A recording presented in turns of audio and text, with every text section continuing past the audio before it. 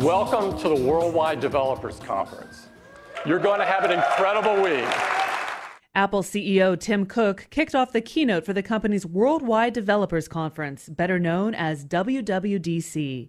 The 2-hour event in San Francisco covered a wide range of product upgrade announcements, but culminated in unveiling a new operating system for iPhones and iPads. It's a great thrill that I announce iOS 7.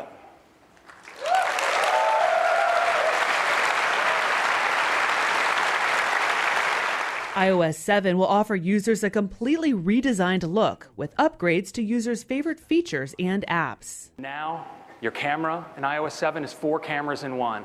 You can just swipe from your video camera to your photo camera to your square cropped camera to your pano camera.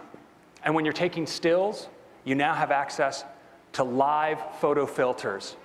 Also integrated in iOS 7 is the brand new iTunes Radio. And once you have a station you love, you can just tap the I, and you could share it with a friend, or even create a new station based on this artist or song. When iOS 7 is released to the public this fall, it will also offer a feature called Activation Lock to better safeguard your phone if it gets stolen or goes missing. And now, with Activation Lock, if a thief tries to turn off Find My iPhone, or if they even wipe the device entirely, they will not be able to reactivate it because they don't know your iCloud username and password.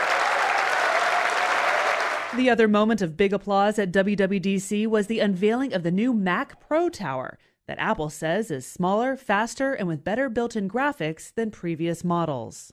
This is without doubt the future of the Pro desktop. It is coming later this year.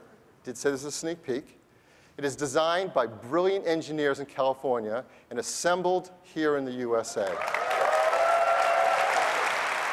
Other announcements included a revamped operating system 10 for Macs called Mavericks, faster MacBook Airs with better battery life, and a new voice for Siri. Hi, Eddie. What can I do for you? Hi, Eddie. What can I do for you? In San Francisco, I'm Kara Suboy, CNET.com for CBS News.